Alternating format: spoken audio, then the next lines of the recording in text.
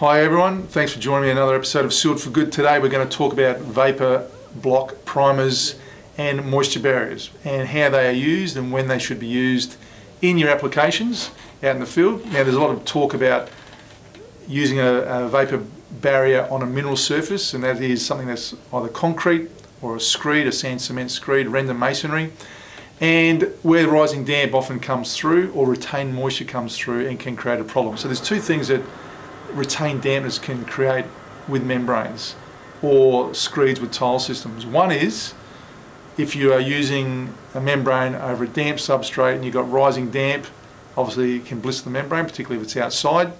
The other one, which we see often with tiling systems, is the efflorescence phenomena.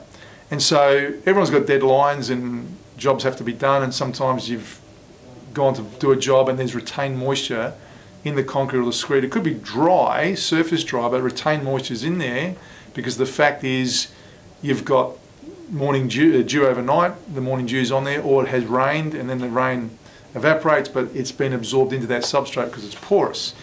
And so everyone's trying to find a quick way to finish the job. The best way to be doing this is with something like the Gripset E60, which is our water-based epoxy primer.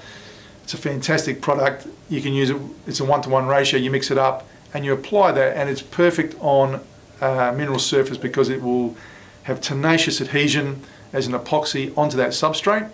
And once it's dried and has a chemical process because it's two-component, once that's dried you can get your membrane over there, and if there's any retained moisture in that screed or the concrete, it won't blister or impact the adhesion of the membrane on the substrate with blistering phenomena. The other part of it though to realise is that we're seeing more and more tilers now looking at things like a 2-part epoxy on top of the screed, because they've obviously laid a screed, they go over and under, there's a screed laid on a membrane, and then that screed might have retained moisture and obviously it's waiting for it to evaporate, and it doesn't dry as quick because there's a non-porous surface underneath that.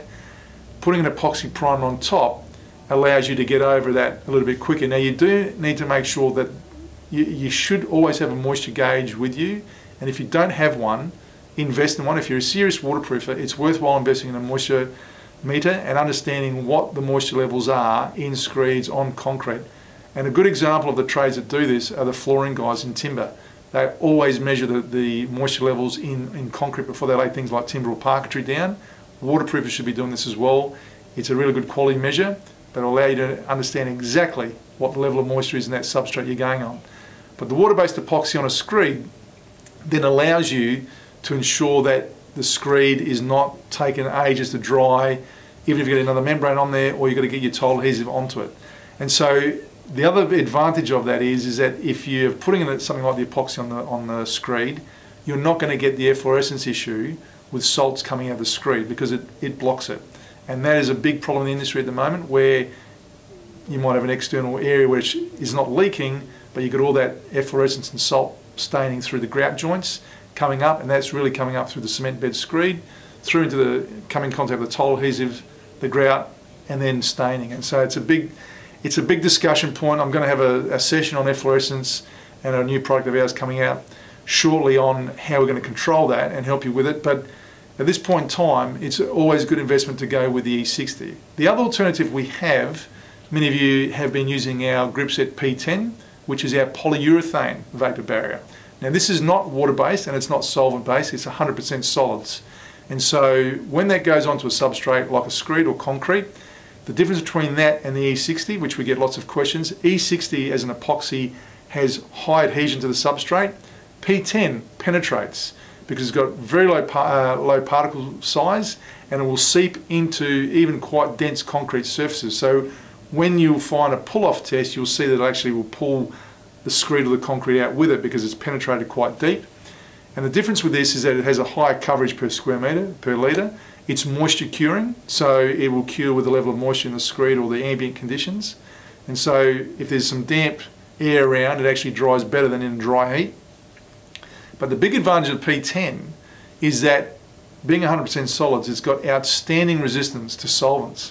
And so this product's used a lot, even though we don't make a solvent-based membrane or coating, but we've used it a lot with flooring guys.